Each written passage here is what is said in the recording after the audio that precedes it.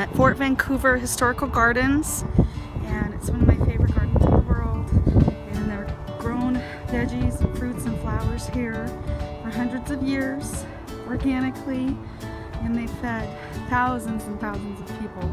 Right now, it's pretty much managed by volunteers of Fort Vancouver, but a lot of the plants and the flowers are very much historical and would have been the same types of plants that they grew back in 100, 200 years ago. So this is a really pretty garden. It's outbuilding. I really love this hops tunnel. I think it's just gorgeous and so easy. And hops can be used for so many purposes. Now, as you get out of the hops tunnel, you see all of these chives just pop with the purple colors. And then they've got all these little teepee type growing systems. Completely natural. They didn't have plastic to use back then, so everything's made out of wood. They only use compost. And they use a lot of beneficial plants like chives and peppermint to attract pollinators and also distract damaging insects. So it's a win-win for everybody. And it's just really pretty how they organized it. These mound gardens are really effective. They've got lots of heritage and very old crops and vegetables and fruits that they're growing here. You can see the bastion in the background.